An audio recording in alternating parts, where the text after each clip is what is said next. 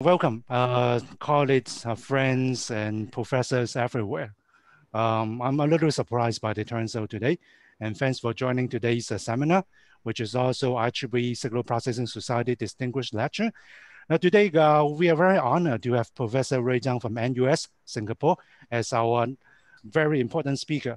Now, I guess many people know who is Rui, unquestionably a leading figure in wireless communications research. If you imagine like wireless communication is a fashion, okay? You want to see the, the trendiest fashion in 2020, you have to look at what Rui is wearing. Now, he got his bachelor, master from NUS, and PhD from Stanford. His research, which is some of the very hottest things that is happening in wireless communication, include UAV, satellite communications, wireless power transfer, reconfigurable MIMO, and optimization methods. Now, he has published more than 400 papers, have citation that is quite, well, attractive, 39,000. I guess it will be 40,000 pretty soon. And has been listed as highly cited researchers. He got so many awards. I only try to summarize some of them. I'm not going to spell them all out. IEEE Marconi Prize Award in Wireless Communication in 2015 and 2020. I didn't know the 2021. Congratulations. And then IEEE Signal Processing Society Best Paper Award in 2016. IEEE Communication Society Heinrich Hertz Prize Paper Award in 2017 and 2020, and IEEE Signal Processing Society Donald D. Flynn Overview Paper Award in 2017. I think that one should be Massive MIMO, if I remember correctly. And he's also very active in Communication Society as well as signal processing, serving as technical committee members or editor. He's currently IEEE Distinguished Lecturer for Signal Processing Society and also IEEE Communication Society. And of course, he's IEEE Fellow. So without further ado, let us have a warm welcome to Professor Zhang. Yeah, thanks a lot, Ken, for the very kind introduction and also invitation. And also, I think, To, I want to thank you for organizing this fantastic seminar series and everyone here. And yeah, I'm really grateful that you are here to show your support to me. Actually, I didn't expect, but it's a great pleasure. I see so many familiar faces and names. Let me share my screen. Okay, just give me 1 second. Okay.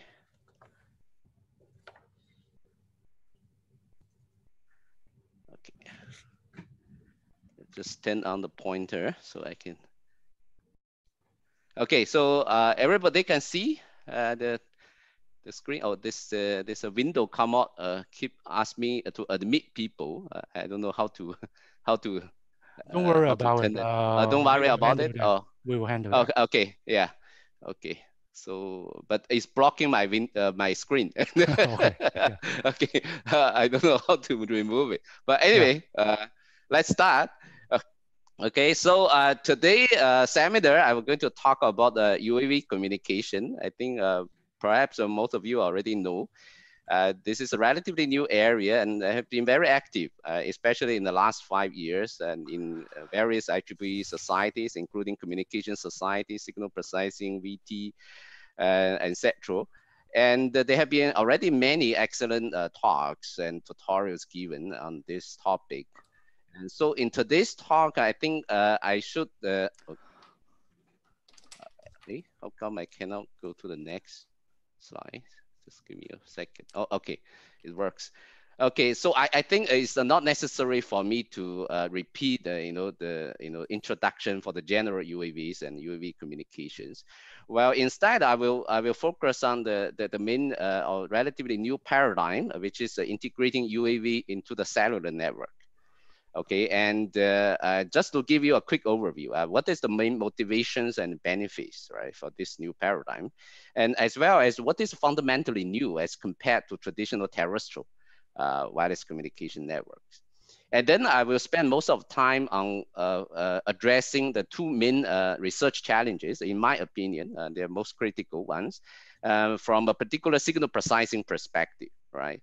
which are the UAV trajectory and communication joint design. So basically by exploiting the UAV 3D mobility for trajectory design, the communication performance enhancement, and as well as how to mitigate the strong UAV to terrestrial interference issue, right? Which is a very severe issue. If this problem cannot be solved, then it's very difficult to integrate UAV into the future cellular networks.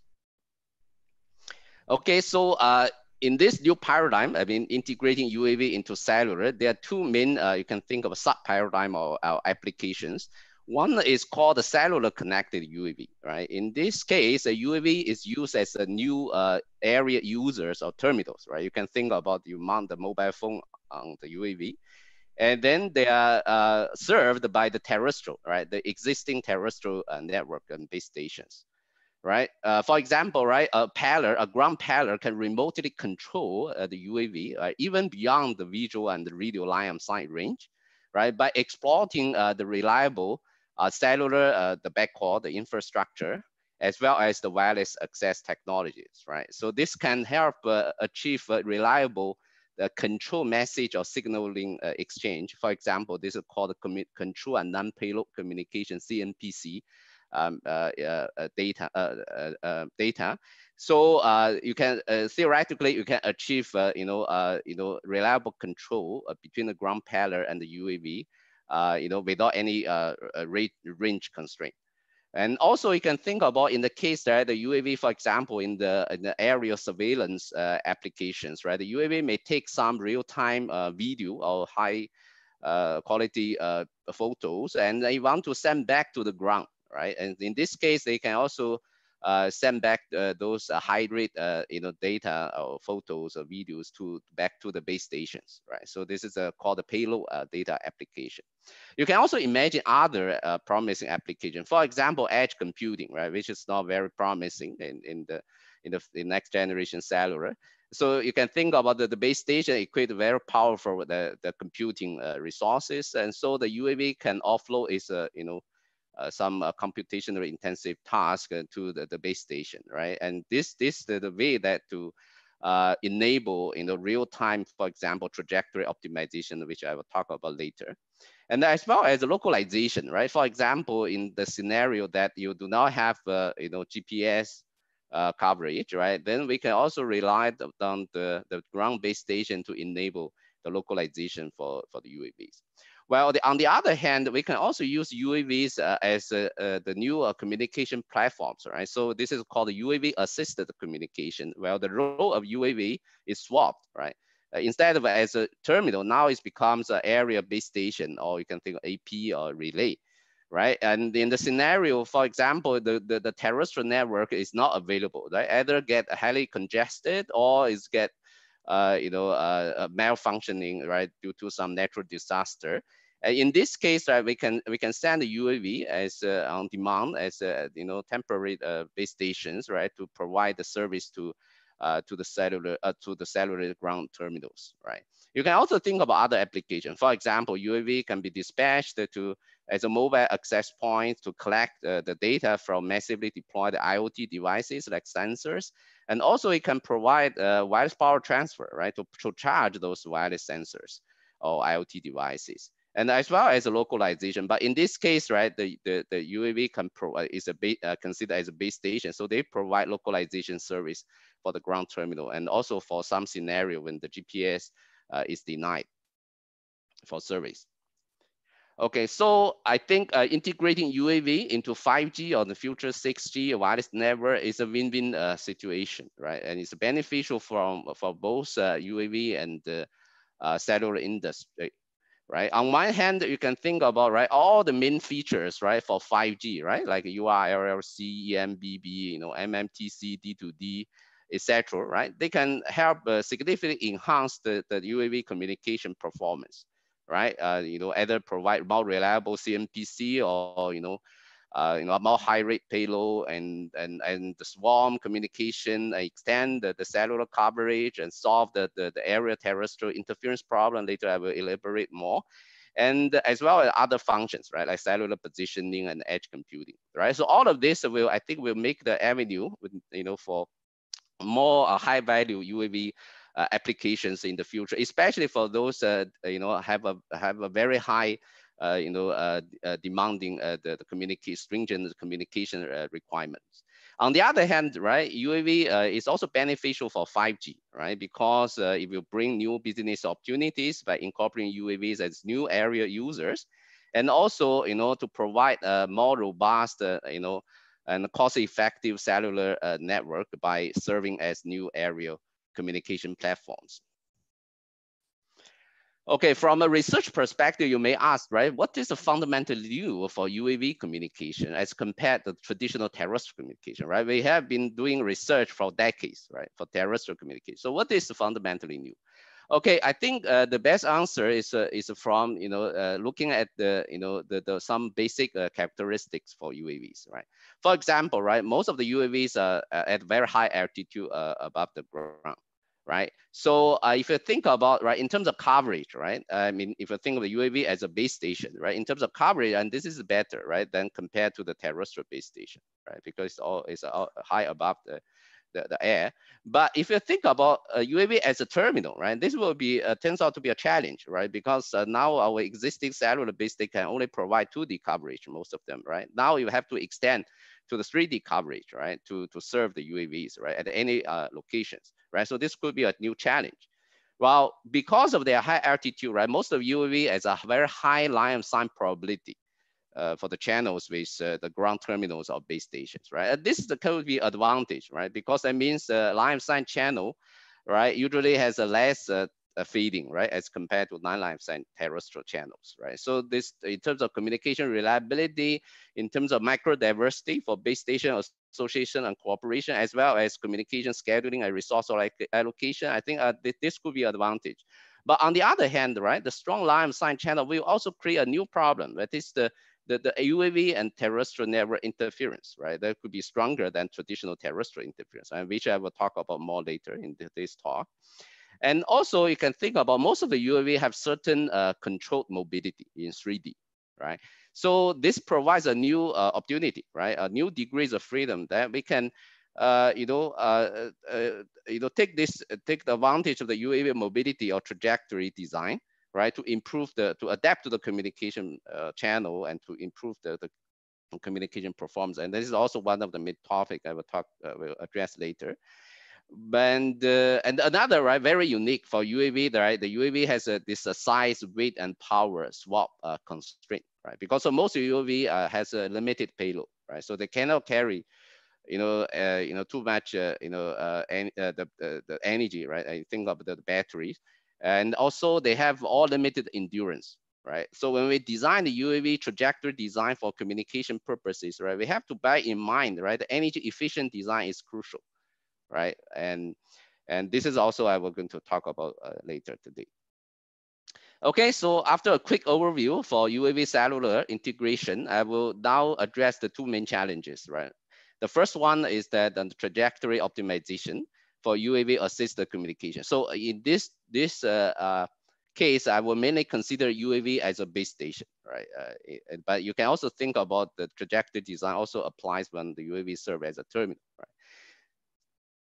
So first, I want to give you a toy example, right? Just to highlighting, what is the motivation, why we want to explore UAV mobility. So let's think about very simple setup, right? We have a ground terminal, which is served by a UAV, and the UAV is flying horizontally closer towards the ground terminal, right? So in this precisely, if you look at the channel between the UAV and the serving ground terminal, right? There are two gains, right? One is that the link distance between them gets shorter, right? So we know we have less path loss, right? This is one source of gain. And the other gain actually is more interesting is that if you look at the elevation angle, right, is shown here by the theta, right? As the UAV flying closer to the ground terminal, theta gets larger, right? So based on the well-known probabilistic line of sight channel model, which is very popular for UAV communication literature, that means that the line of sight probability between the UAV and the ground terminal gets higher, right?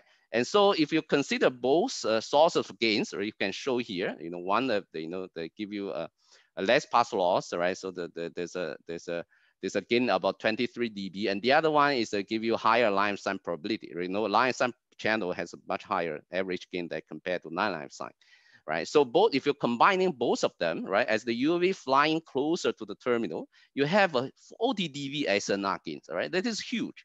If you think about traditional wireless communication techniques, right, like coding or power control, beamforming, it's very unlikely you can get this 40 dB gains, right? So this is a toy example. I just want to illustrate, mobility control can bring you a huge benefit, which is unusual in traditional wireless communication. However, right, this gain is achieved by exploring UAV trajectory design, but we have to consider other practical factors, right? For example, right, when we design the trajectory, now we have to consider 3D channel model instead of terrestrial 2D channel model, because all the path laws, line of sight probability, it depends on 3D UAV location, right? For example, the elevation angle. And also, we also need to consider strong interference problem, right? Especially you have multiple UAV serving multiple users on the ground, right? So there will go the interference, air to air as well air to ground, right? And the other hand, right, the wireless backhaul, right? Because previously the example I showed, right, if the ground terminal requires the internet access, right, then the UAV just can only serve as a relay, right? You also need to connect to some ground gateway or base station, right? So that means when UAV flying closer to the terminal, maybe it gets further away from the ground gateway, right? So the backhaul is also depends on the UAV location and also time barrier, right? So we have to address that.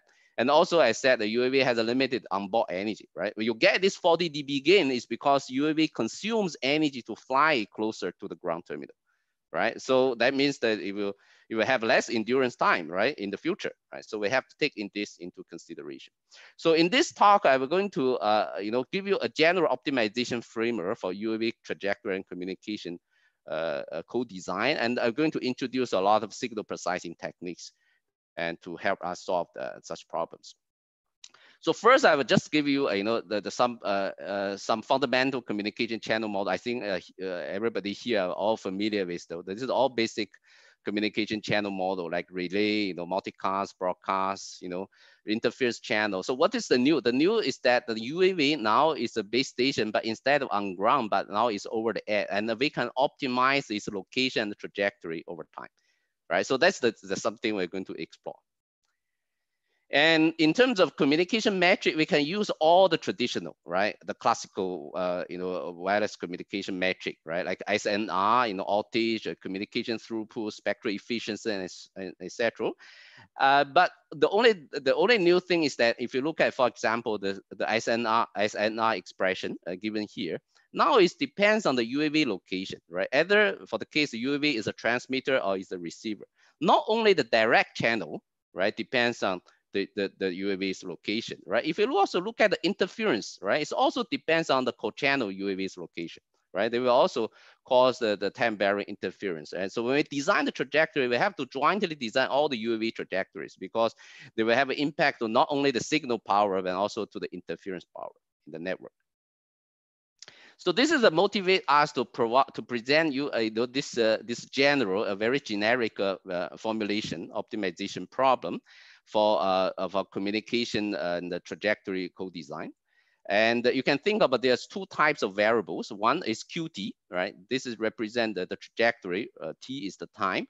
Although here I only show one UAV, but you can think about this applies to multiple UAVs, right? You have a vector of such, trajectory. Each of these you can think of sequence over time, for the locations of each UAVs.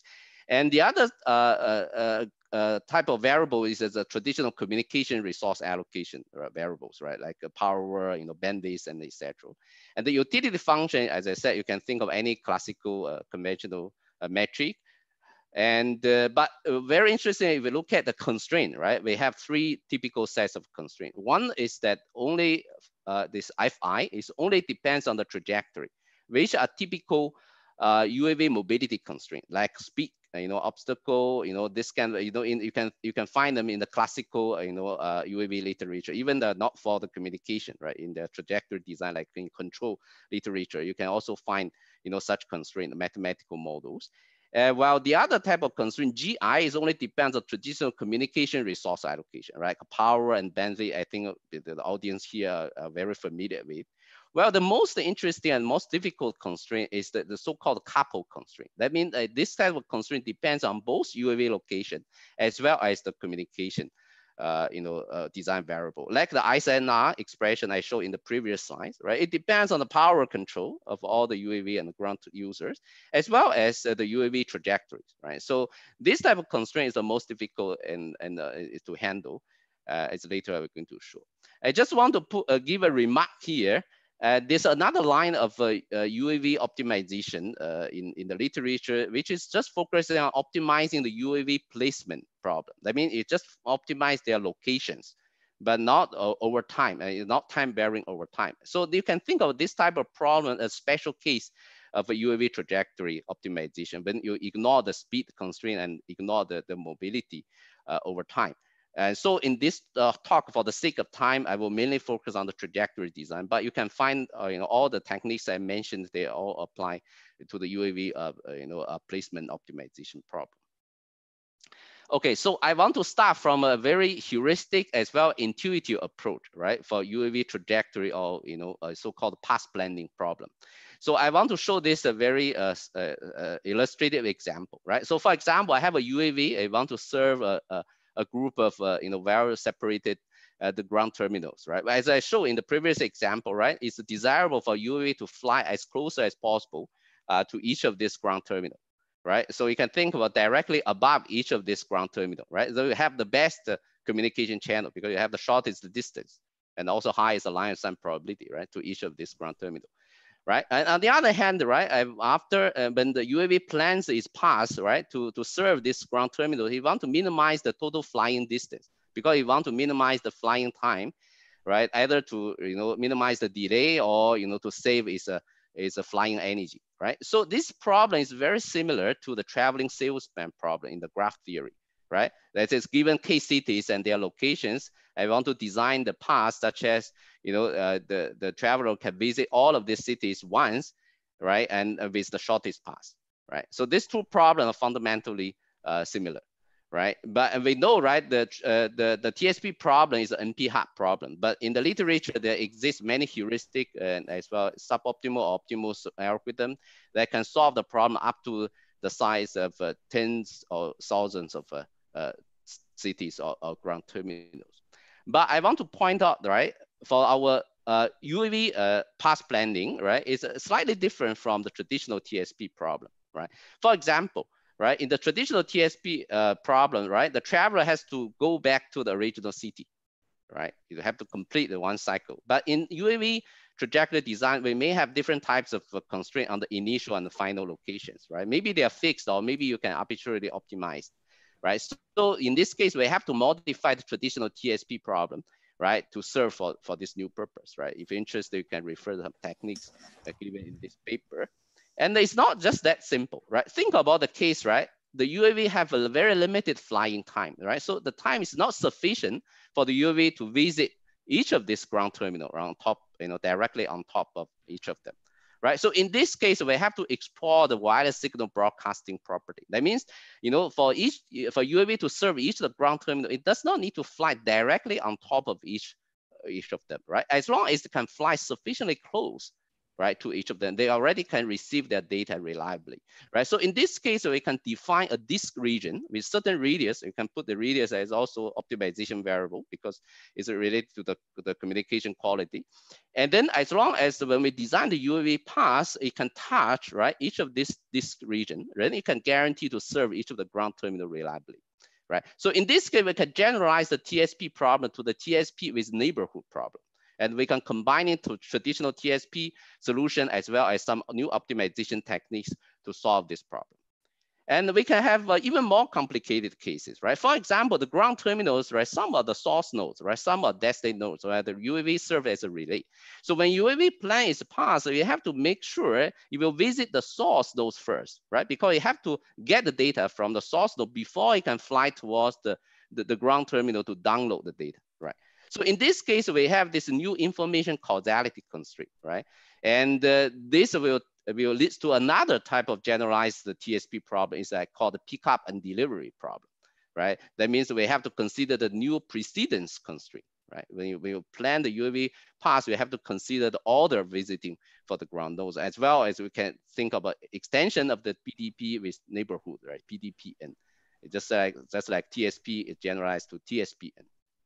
Right, so I just want to show you an example, right? If you optimize the UAV, path, you will find that, it's very different with or without the ordering constraint, right? For the visiting the ground nodes, right? For the figure on the left, there's no source and destination, constraint, but on the figure on the right, you have this source and destination. So you have this precedence constraint you have to take into account in the TSP problem or in the PDPN problem.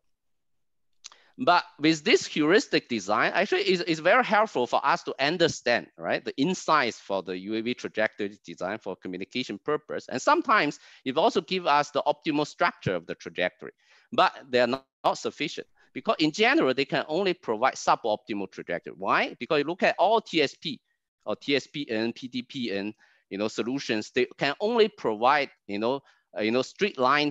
straight line kind of paths, piecewise linear, over time, right? But we know in general UV trajectory can be arbitrary, right? It can be curved, right? So definitely they cannot be optimal in general.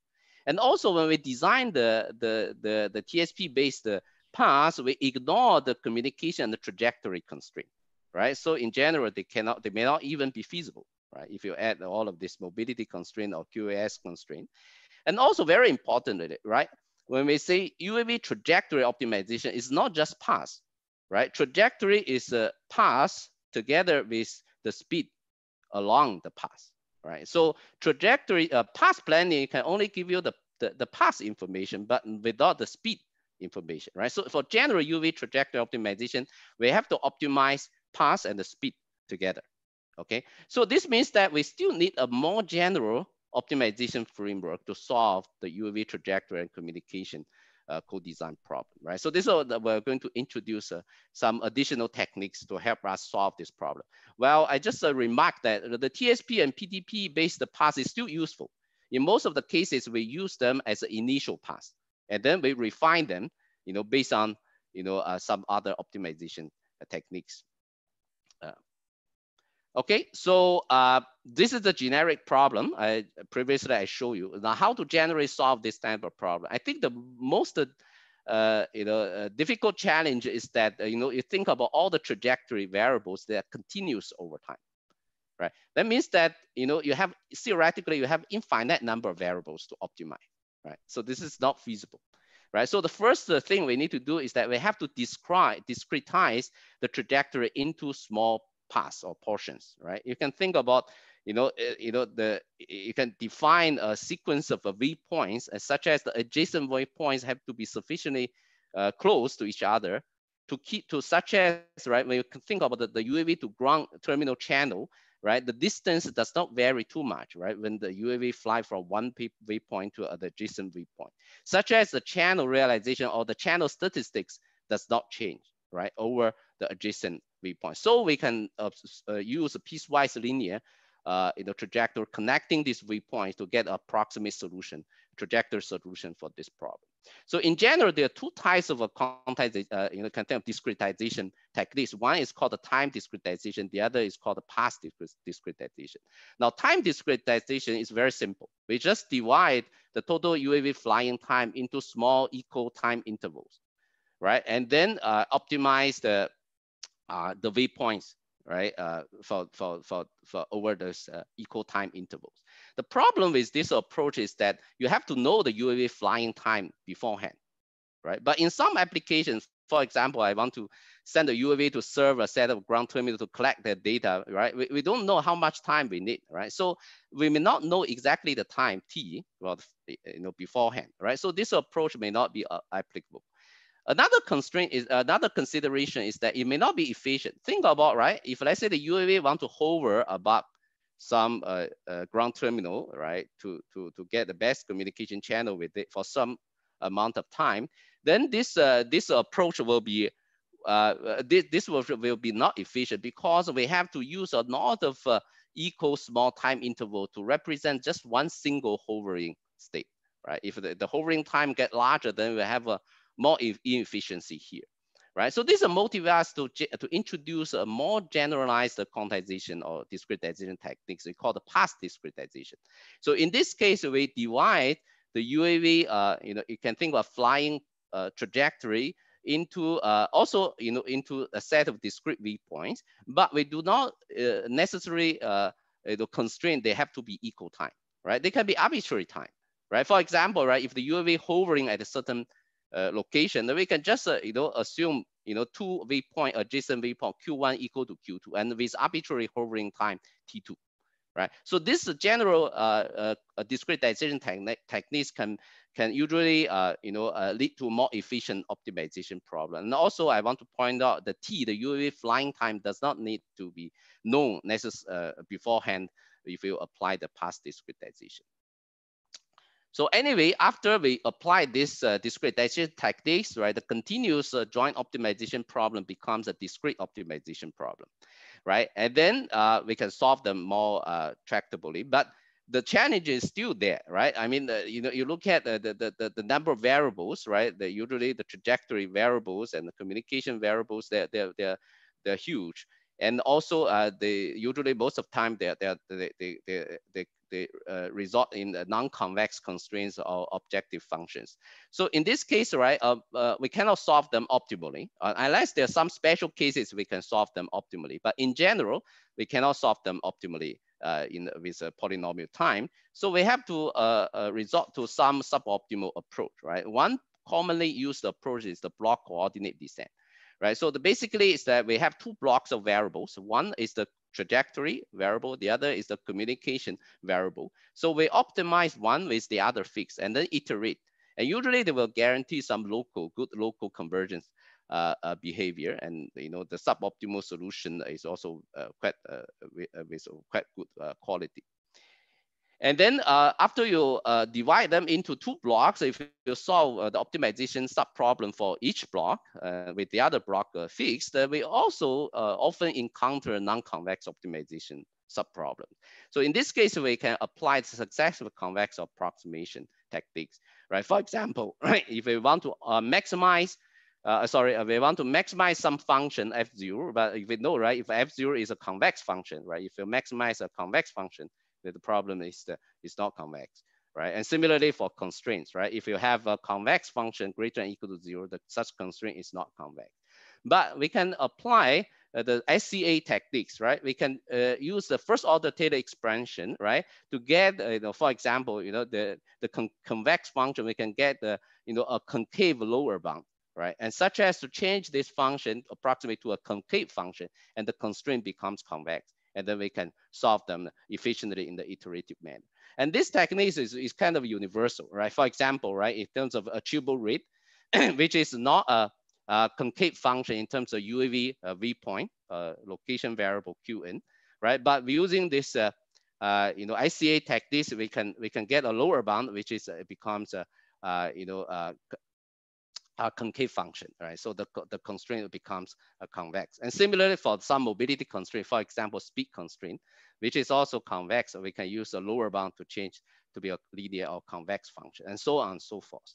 So if you combine such techniques, you can solve, at least you can get some good, suboptimal solutions for solving this, this general optimization problem.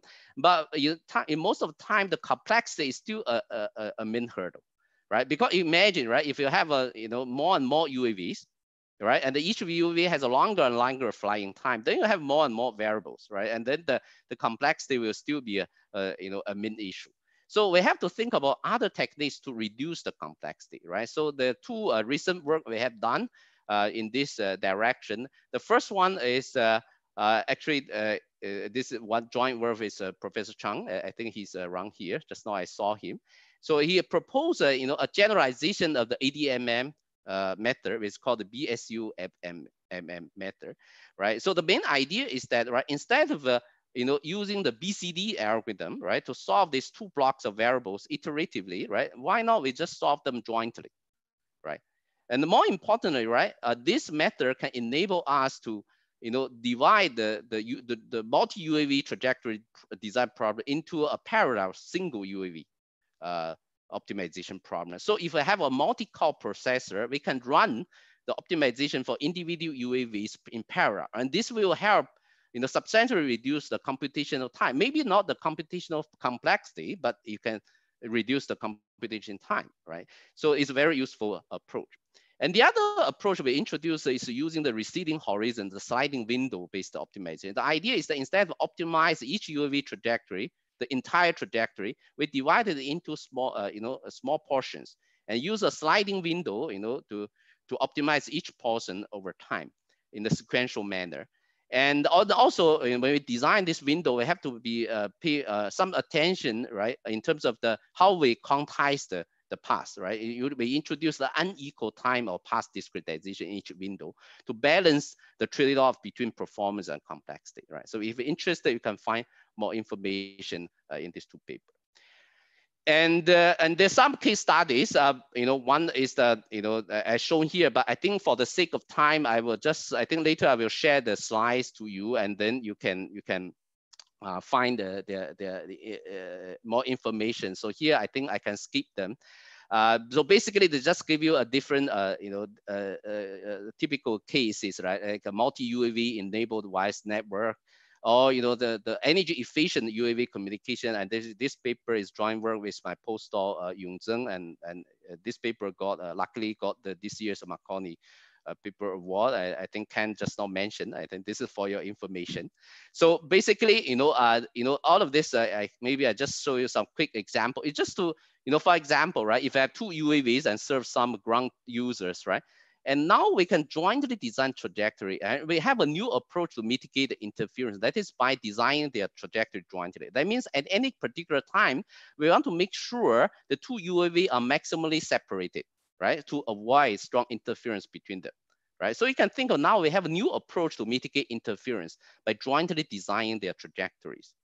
And the other one is the UAV, if we design the UAV trajectory, taking into the UAV energy consumption, right? But this is not the communication energy consumption. It's called the proportion energy consumption. Usually it's much higher, right, than the communication energy consumption.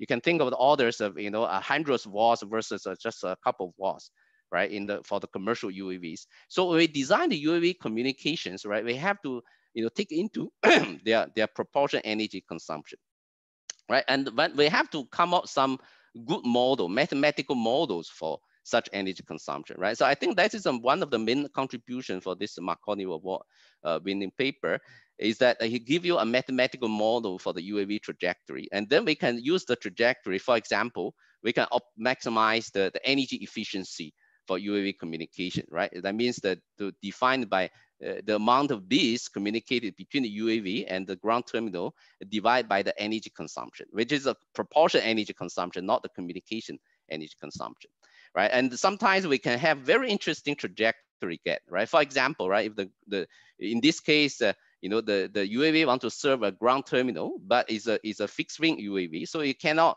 hover. For fixed wing UAV, you cannot hover at a location. You have to move around, right, because of its mechanism. So in this case, we find that actually the optimal trajectory follow this H shape, right? Why is the H shape? It's because he want to get closer as possible to the ground terminal, but he cannot hover. He have to continue moving, right? And then the H shape, to avoid the sharp turns, and this is the most efficient for the energy in terms of proportion energy consumption, right? So if you consider such trade-off, throughput, communication, and energy trade-off, you have this very interesting, H-shape, this kind of trajectory. I think this is first discovered in this paper. And more recent work, if you think about more recent work, we extend the resource into more general feeding channel models. So when you have a probabilistic lifetime channel or region feeding channel, when all of this probabilistic lifetime probability or region factor, it depends on the elevation angles. So we have a more interesting 3D trajectories based on the more complicated statistics of the channels. And also very interesting, we introduced a new approach. It's called the joint offline and online trajectory design. The main issue we have for the offline trajectory, right, even you have perfect, statistics for the channels, you can only get a statistically good trajectory. That means that when you launch the UAV along the trajectory, you cannot guarantee the communication performance, right? So we have to introduce a hybrid approach, right? We can design the offline the UAV trajectory based on the statistic, and then when we relaunch the UAV, it still allow the UAV to change in real time. For example, is communication resource allocation based on its observed channels, and then as well as maybe the speed, right? You can still follow the same path, but you can vary the speed, right? If you have a, like say, obstacle, then I can increase my speed to get past, bypass it as quickly as possible, and so on and so forth. So this hybrid approach is proved to be very efficient. Okay, I think I've already taken too much time, so I want to quickly jump to the second challenge, which is how to address the UAV to ground interference. So I want to quickly move to this slide to just to illustrate why I say air to ground interference is a so critical issue, right, for UAV cellular communication. Now think about this: if let's say the traditional cellular network, right, if we want to coordinate or want to manage the interference, right, for a ground terminal, right, if we only need to get the neighboring, first tier or second tier of base stations involved, right? I mean, we have a very limited, cooperative region, right, for interference management, right? Because terrestrial channel, have this fading, right, over substantial fading over paths, over distance, right? So we don't need to resort to a large scale coordination for the interference, right? Localized interference management suffices.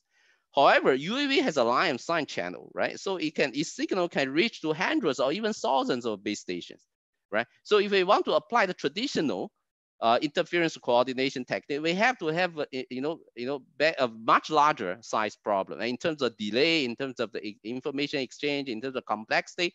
All of this will become very serious issue.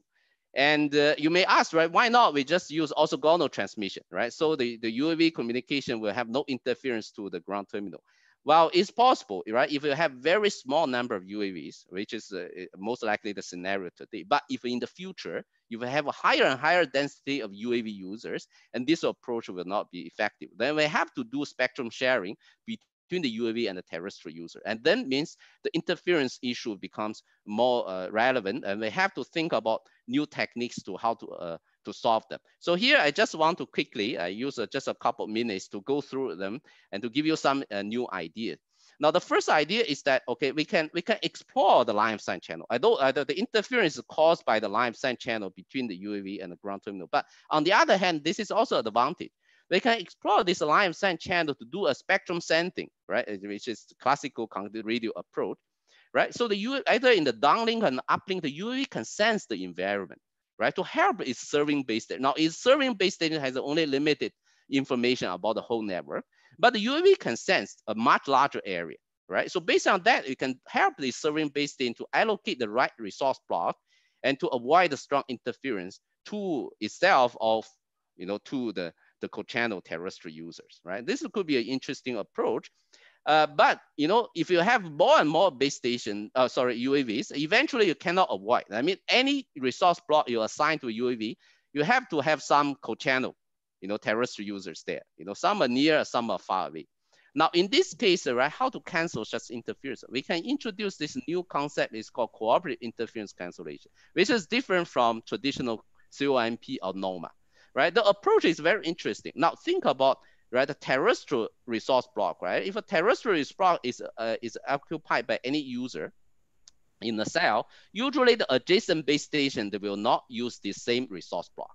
So that means those base stations, becomes available, right? They can be idle base stations. So they can be helping base station, right? To help receive the UAV signal, for example, in the uplink scenario, and then decode the UAV message and then forward to the terrestrial user serving base station to cancel such interference, right? And this is very different from COMP, because COMP, you need to get all the base stations involved, and also different from NOMA, because NOMA is that the terrestrial base station itself to cancel using SIC to cancel the UAV interference. But here we use the adjacent base station, which is available, which is idle, right? Helping base station to cancel it more effectively. And similarly for the downlink, right? We can use those idle or helping base station to purposely send, the terrestrial message. It's like interference, to send the interference to the UAV, right? To help it cancel, the interference from from the other co-channel base station in the downlink, right? So this approach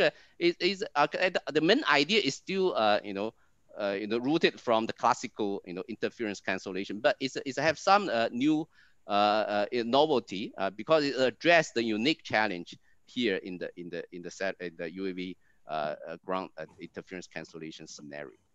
And we also can explore the UAV trajectory design, right? For example, when we design the UAV trajectory, right, it can get can avoid entering into the high interference region, right? Especially when you have the so-called the radio map information, right? You have the ISNR map, like for example, you know the ISNR distribution in the network, then we can design the UAV trajectory such as always guarantee its ISNR performance in the network. But in practice, right, you may not have such radio map available, right? So when you launch the UAV does not know anything about the environment. So in this case, we have to learn the radio environment and at the same time optimize the UAV trajectory, right? So in this case, machine learning, especially deep learning, will be very useful, right? Because there are too many parameters, and also to estimate, and also the channel is a heterogeneous over space. So it's very difficult for us to assume some known model.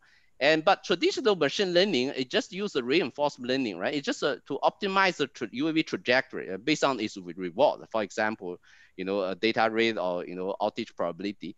Ignore actually the information you received at the UAV. It can be used to find the statistical information, right? Because there's a lot of correlations in the spatial channel, right? In the network. So we propose this simultaneous navigation and radio mapping techniques. I mean, when we radio with the UAV design the trajectory, at the same time he used to collect the data to visualize to estimate the radio web, and then use that information to refine its trajectory. And we find this approach is better than the traditional approach. You just use the machine learning itself to design the UAV trajectory, right? And it will be more efficient use of the data the UAV collects in the real time. And you can also think about in the future, right? We have a massive MIMO, right? I think massive MIMO is very relevant. I mean, the base station equipped with a large number of antennas to have the beam directly not towards the terrestrial user. It can also beam towards the UAVs, right? So they can help solve the interference issue between the UAV and the terrestrial user. However, we know, right, the parallel contamination, right, is the fundamental, bottleneck, right, for massive MIMO. And for the UAV communication, because of the strong line of sight channel and the interference issue, actually the parallel contamination becomes more severe, right? Because if you cannot resolve the parallel contamination, then all the beam direction will not be accurate. And then you cannot resolve the interference between UAV and the ground users. So in this case, again, we can explore the line of sight channel, right? Dominant channel for the UAV to ground, to the base station, right? We can make use of that to have very efficient techniques to resolve, to identify which channel it belongs to UAV, right? To help, resolve this parallel contamination problem. So this figure shows, right, if you can resolve the parallel contamination, then you have a substantial performance improvement using the massive MIMO. Otherwise, the massive MIMO won't work, right? Because you already get the wrong channel, due to the parallel contamination. And similarly, right, in the future, if I have a swarm of UAVs, right? So if let's say all of them want to communicate to the same base station, then they will give a lot of challenge, right? Because the parallel contamination problem become more severe. And also because all the UAVs in the same swarm, they are nearby, you cannot resolve their individual channels, right? Unless you have a really huge MIMO, right? A massive MIMO base station. So in this case, right, we can explore the D2D communication, right? I mean, instead of let all the UAVs to communicate the base station, we can just select one or two, right, as a cluster head, and then let them communicate with the base station, right? So this will help resolve the parallel contamination, the beam forming problem, and then same time, can also guarantee the information exchange, sharing between the members in the same swarm, and to make sure everybody can get a good connection with the ground. Okay, so I think it's the time I should wrap up. So I hope I give you a relatively clear overview about how to integrate UAV into the cellular network and what are the main challenges, especially from the communication and signal processing perspective. There are two main paradigms. One is UAV use UAV as a new terminal, Well, the other one is to use UAV as new base stations or relays. And there are many challenges actually. So here in this talk, I just focus on two of them. I think they are unique and also very critical, right, for UAV integration into cellular network, right? The one is the trajectory and communication co-design, and the other one is the UAV terrestrial interference mitigation. So of course, there are many other extensions and future directions, and due to this, for the sake of time, I won't talk to each of them, but later in the QA, and we can freely discuss them. And in the end, I just want to use this opportunity to make announcement. Actually, do a favor for three former members from my group, and now they are already professors somewhere, and they have other experts in this area. They have this jointly organized the GSEC special issue for UAV communication. And I just want to remind you the submission deadline is October 1st. So if I have some good results, please try to consider submit to this special issue. I think it will be a good forum to publish your work.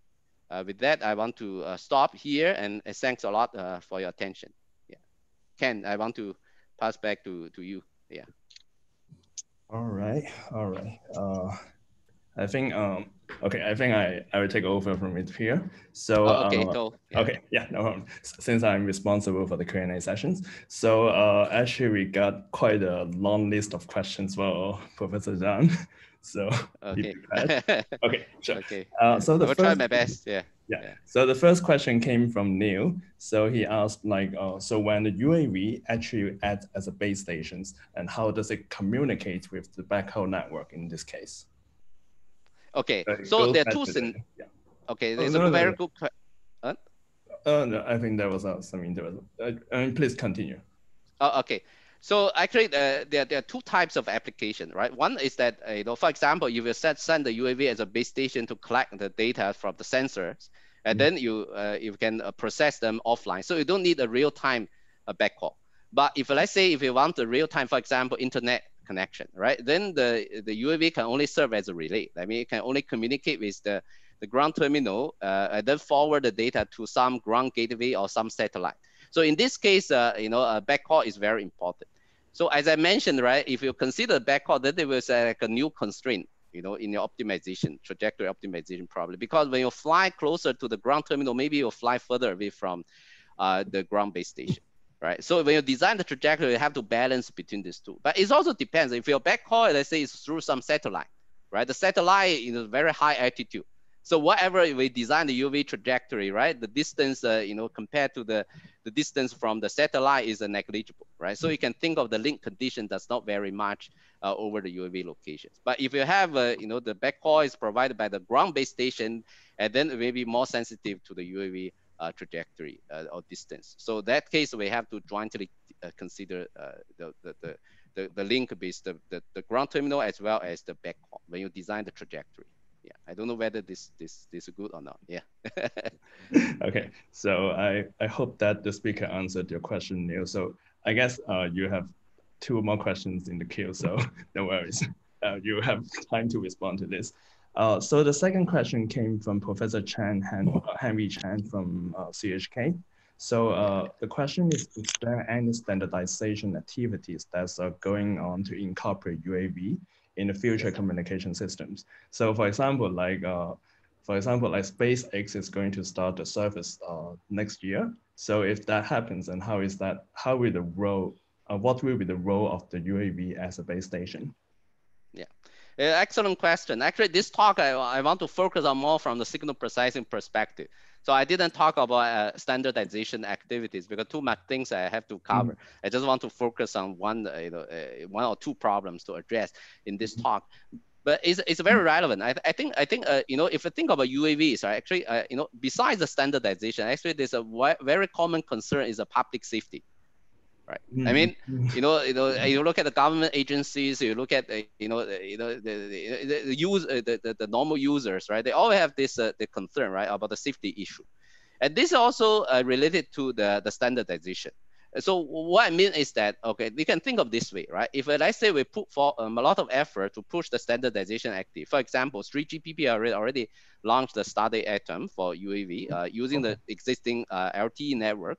to support. If you're interested, you can look at their report online. So now they are continuing this discussion, to see 5G, whether they can integrate the UAVs, and maybe as user for the most of the cases, not the base station, because the base station, most of the niche application is from a remote area.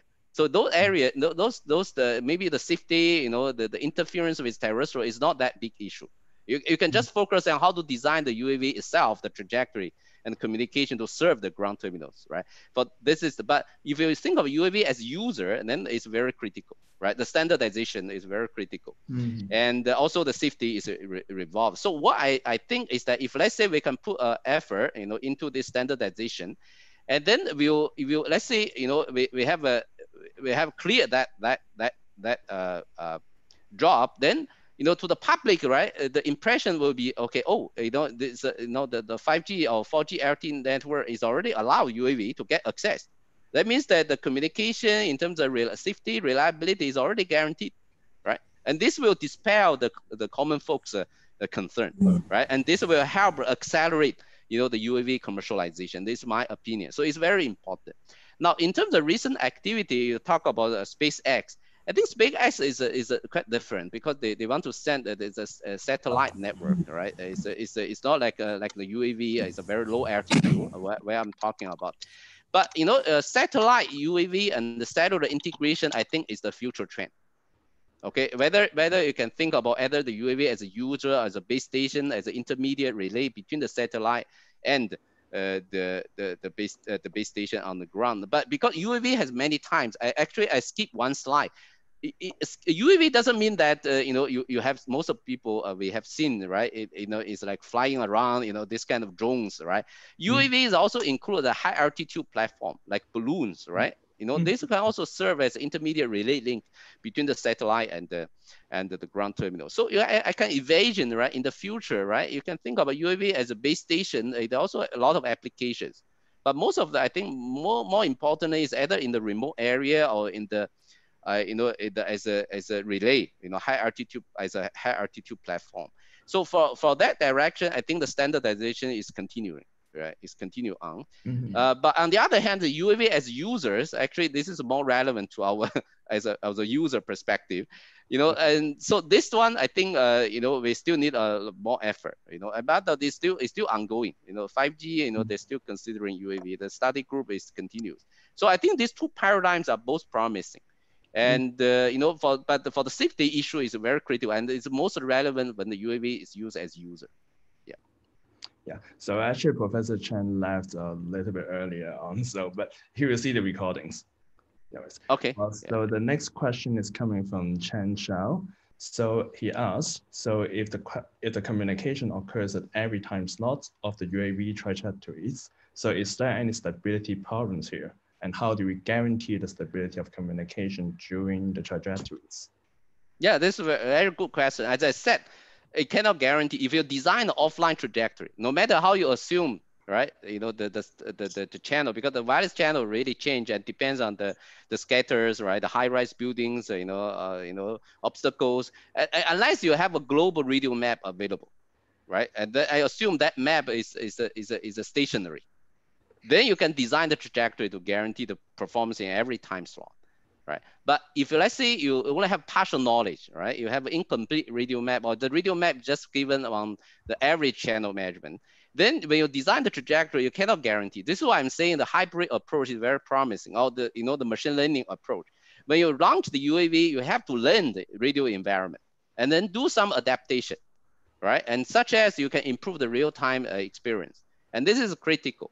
Right, and this, I think, is a good direction, future direction for UAV trajectory design. We cannot just focus on offline. No matter how you designed it, you cannot guarantee the real-time performance. So this hybrid approach, using some machine learning techniques, or using some adaptive, techniques or sensing, I think is very promising.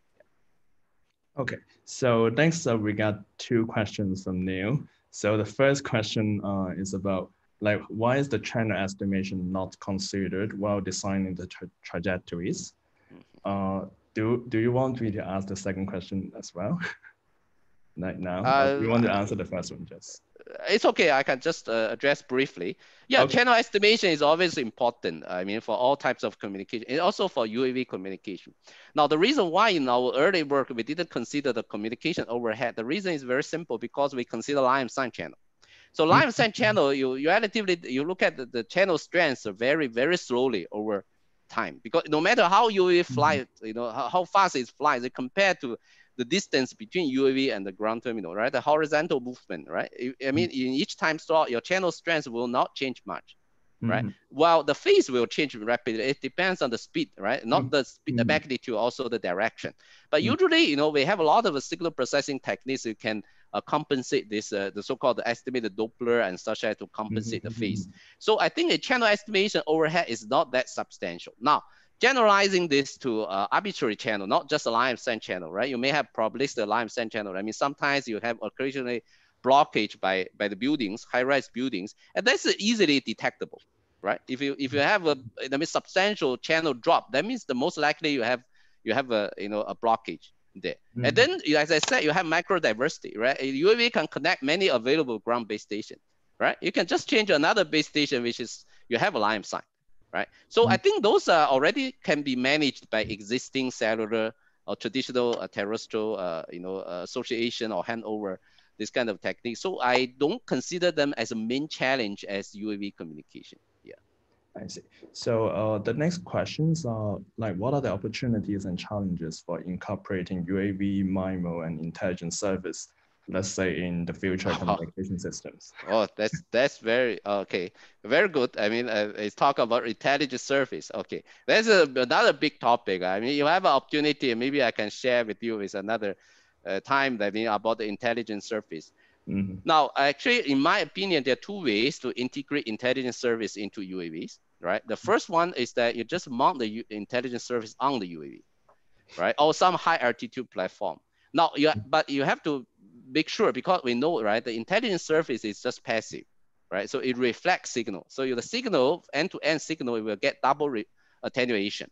So the distance is very important, right? If I have a large distance for the surface to both transmitter and the receiver, then the attenuation will be huge, unless you have the gigantic large surface. Otherwise, you will calculate the link budget, it won't be beneficial.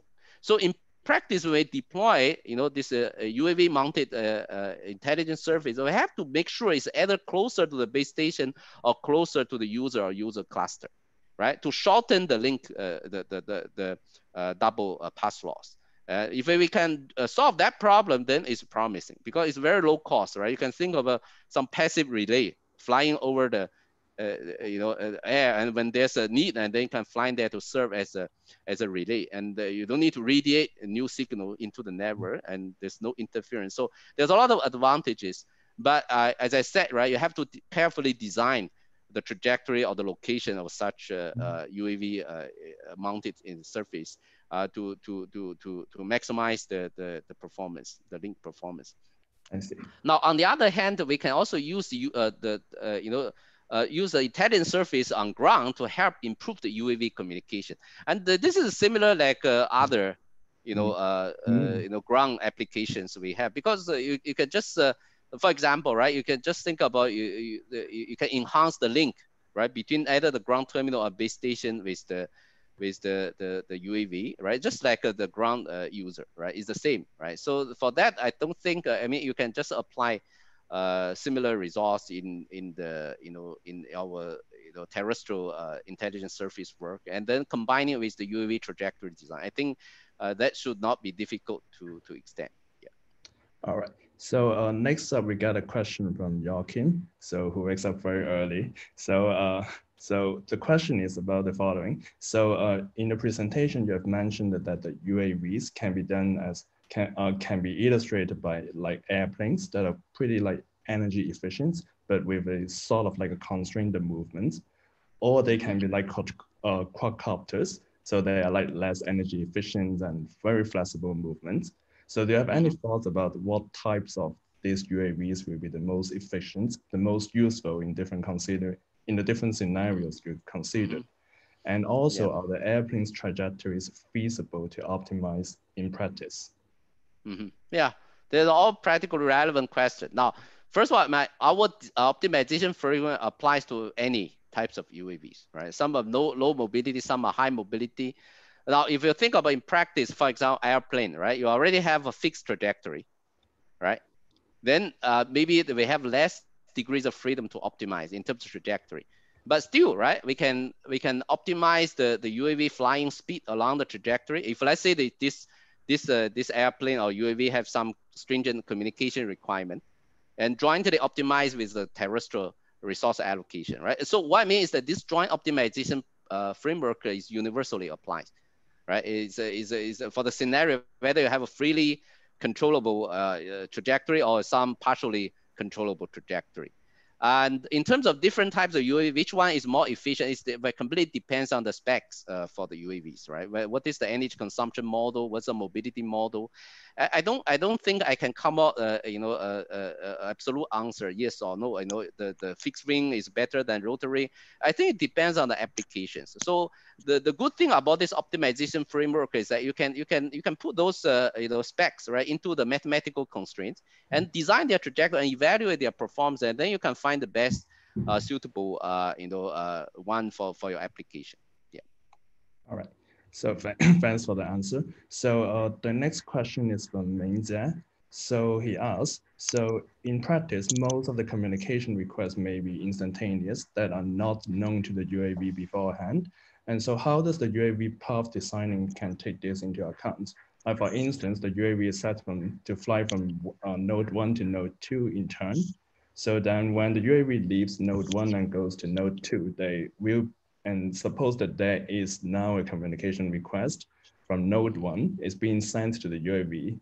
Okay, I get the point. Yeah, I got a point. So basically your point is that, if you have a time varying ground traffic, right? And then, when you design the UAV trajectory, how are you going to make it practical? Okay, you can think of, as I said, this joint optimization problem, right? There are many different variations, right? So as I said, there's another line of work is called the UAV placement, right? So basically, it's given the ground traffic at the time being, you optimize the UAV location, right? But after you've done that, it's not like one time only, right? Or solved, right?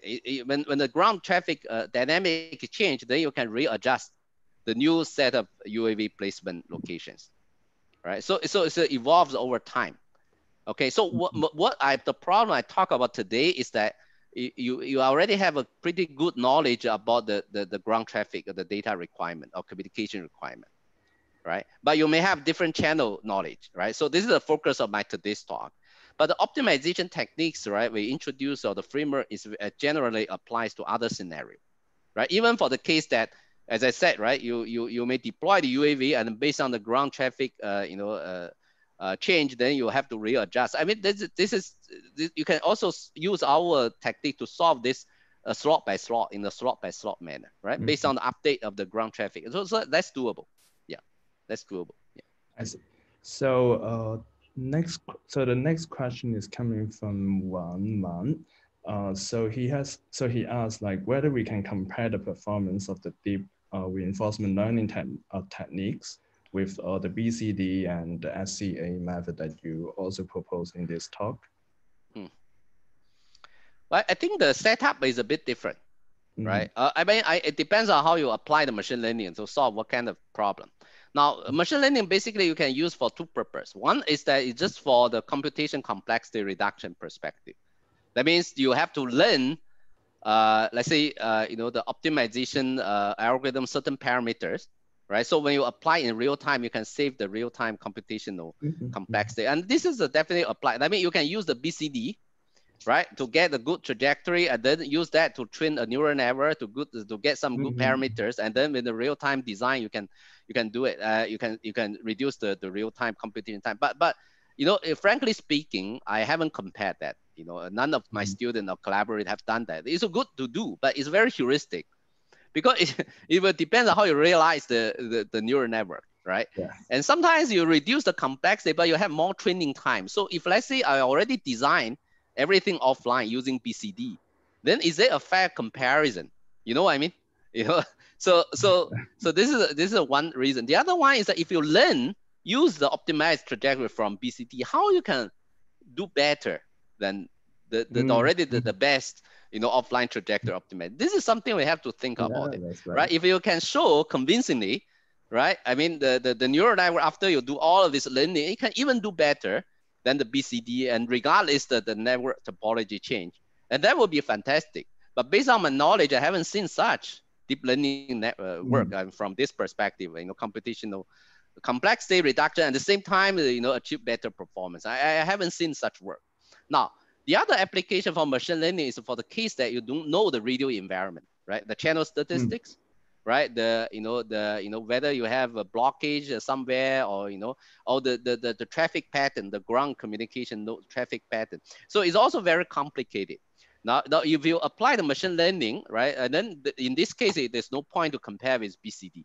So the best way is to the benchmark. You can always get the upper bound. The upper bound is that you assume you know the radio map, you know all the realization, right? Then you use the offline trajectory, you get upper bound, and then you apply whatever machine learning technique. You see how close you can get.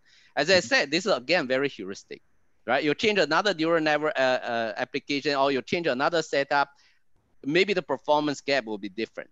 So this is sometimes I hesitate to do such comparison directly, because it will give some misleading results. I don't want to give misleading results. So I leave that opportunity to other people to explore. But at least you can use the BCD framework to get upper bound, or you can use it as the input to train your neural network. I see. Okay, so the next question is coming from Man Yuan. So so he asks, so shouldn't the maximum turning angle be considered into the trajectories optimizations for the UAV?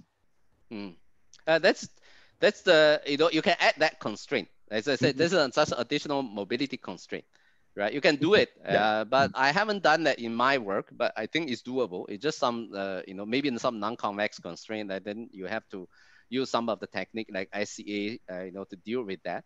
But what I want to show is that, right, if you want to take into the UAV energy consumption, especially for fixed wing UAVs, then you should avoid sharp turning angles, right? Because it's very energy consuming. Yeah, exactly. Right? So that's the insight I want to give, right? So you can think about that's the very important practical consider if you consider UAV energy consumption. Yeah. Or sort of like the smoothness of the trajectories. Yes, so you should avoid sharp turns, or abrupt change in terms of speed, that very energy consuming. So this means that trajectory design is very important, right? You have to balance between the energy consumption and the communication performance when you design the trajectory. Yeah. Okay. So next up, we got a question from Zhao Wei.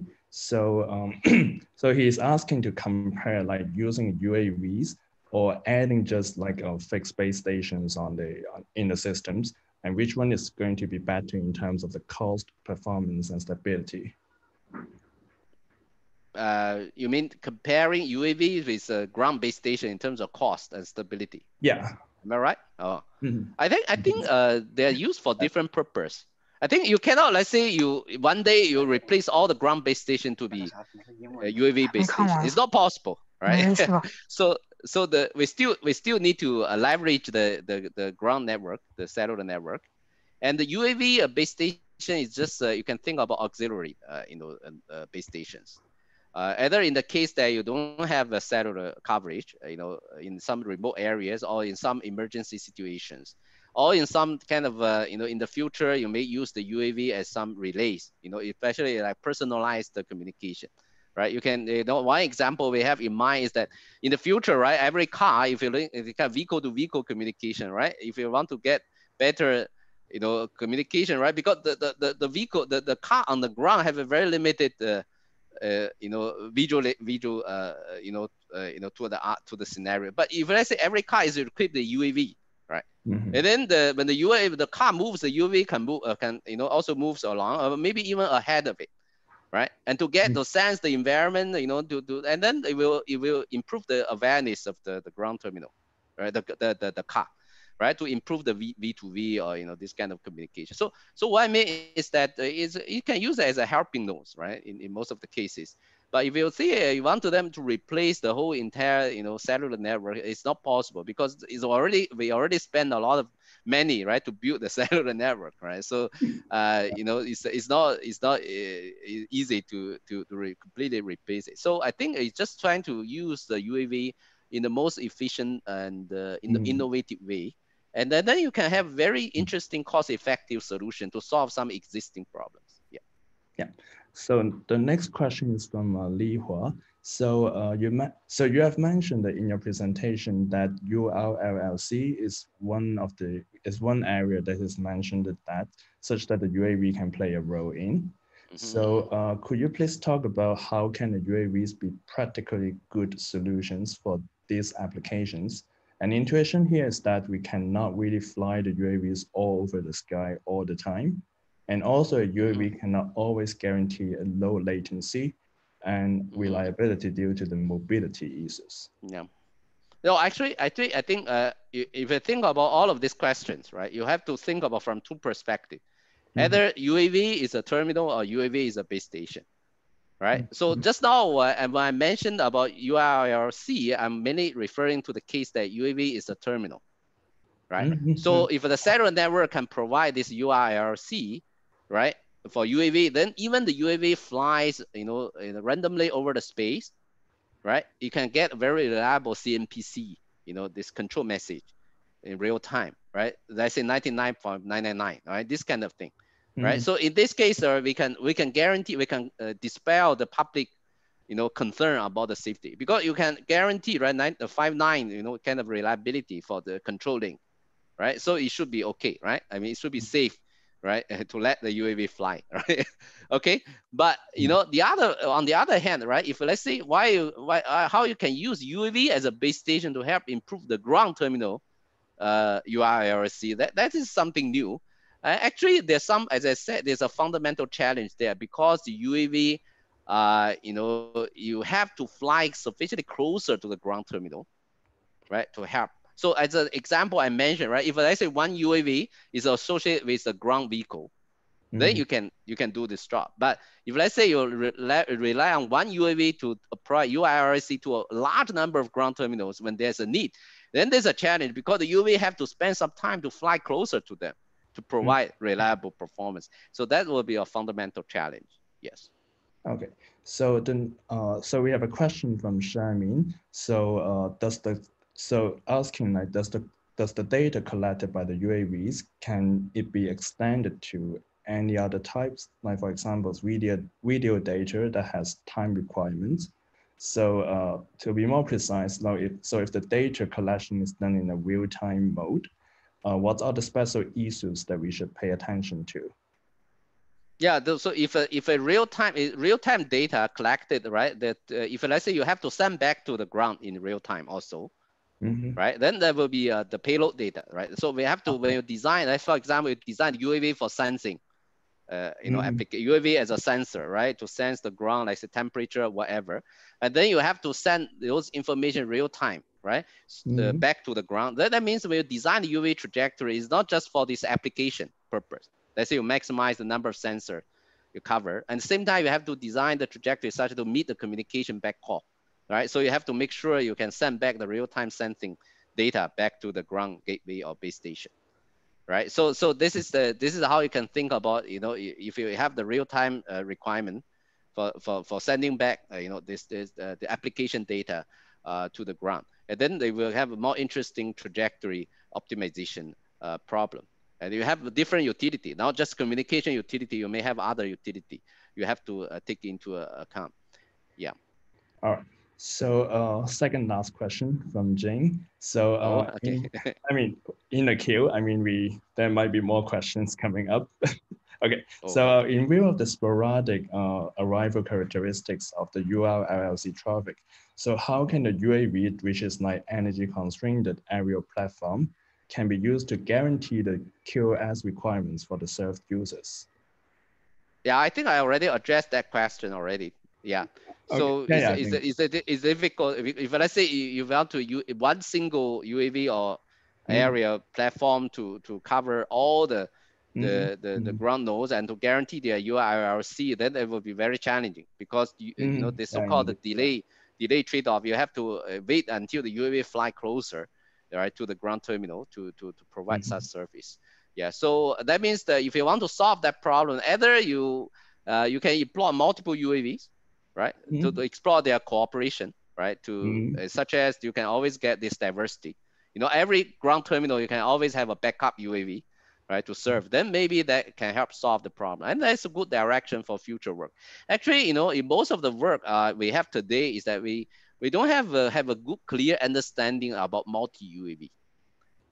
You know, coordinated network in terms of trajectory design or application. I think we have some initial work, but actually, I think in terms of cooperation, that aspect, I think it's still a lot to explore. Yeah. In terms of fundamental tools, yeah, we use to get efficient designs. Yeah. All right. So the last question is coming from Austin. So he or she is interested in how can a UAV be applied it in edge computing, since UAV is now constrained by computing power and also battery energies.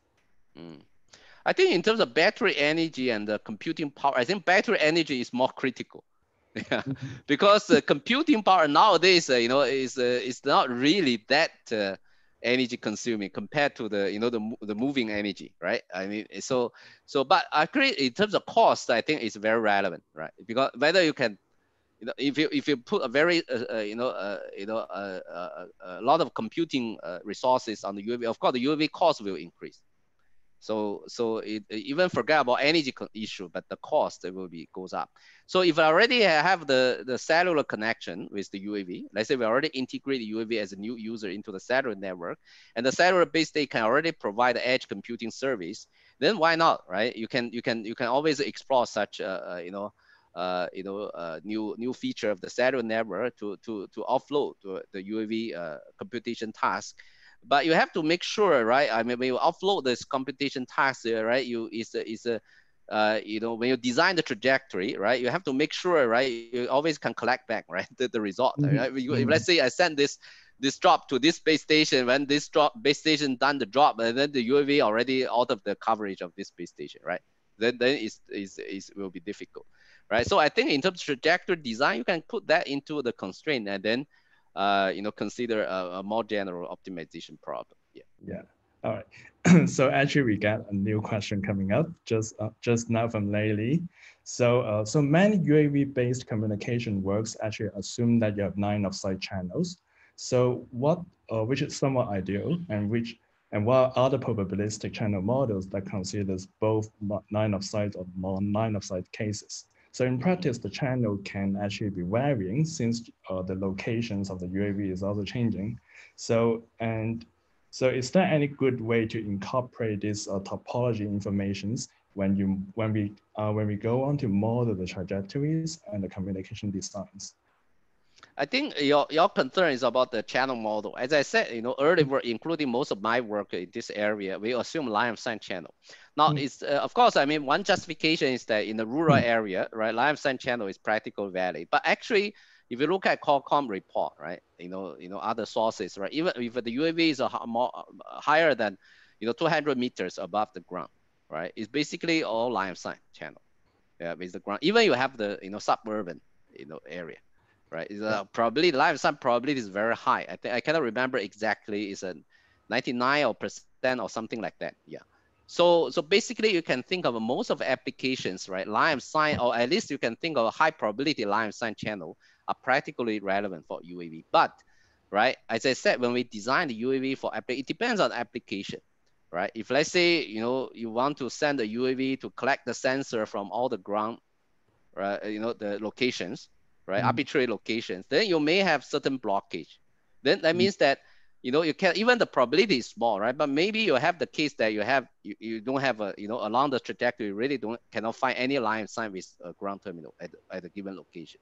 So when we design the UAV trajectory, right? If we take probability line of sight channel into account, that is the most popular one. Another one is the region feeding channel. It's an even higher altitude for UAV. Then you have a region feeding channel where the region factor depends on the elevation angle. I mean, these two models are most you can think of prevalent in the literature. I think the reason why actually we have just now I also introduced, so we have some also recent work to extend the trajectory design from line of sight channel to those statistical channel models. But what my point is that, right, if it depends on the application and the environment, right? So most of the time, right, I think it's safe to start with the line of sight channel assumption. But in some scenario, right, as I said, right, if you're really critical, right, if you want to guarantee the coverage, and also the line of sight probability may not be really that high in some urban high-rise building, this kind of scenario, then we have to take into the channel statistics into account to get a more efficient trajectory, and combine with some real-time adaptation. I mentioned the hybrid approach to improve the performance. But as I said, right, as those are only for those applications, right, really have the statistics, the channel, the statistics really matters. I think most of the applications, I think line of sight assumption is a good to start with, right? To get the insights into the system design, or get the initial trajectory. I think is already practically sufficient. Yeah. Yeah. So thanks, Professor Zhang, for answering all the questions. And I My also pleasure. thank all for the very active participations. So let me do a final call for questions if there's anything. So and meanwhile, let me also make a few announcements. So actually, we'll be having a short pause for the next week, and then on the week that is 2 weeks later, we'll have our next speakers, which is Professor Santiago Zagara from the Rice University. And we'll switch gear a little bit back to distributed signal processing and actual data science.